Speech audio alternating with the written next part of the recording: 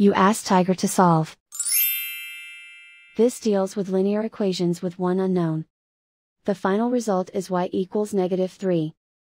Let's solve it step by step. Simplify the expression. Group like terms.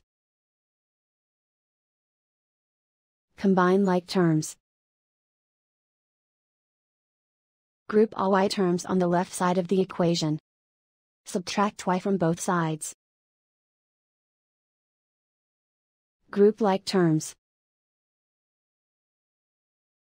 Simplify the arithmetic. Group like terms. Simplify the arithmetic. Group all constants on the right side of the equation. Add 7 to both sides. Simplify the arithmetic.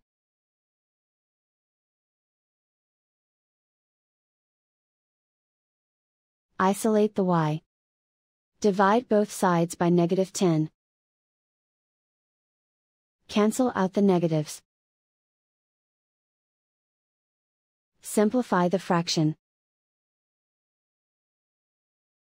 Move the negative sign from the denominator to the numerator. Find the greatest common factor of the numerator and denominator. Factor out and cancel the greatest common factor. And so the final result is y equals -3.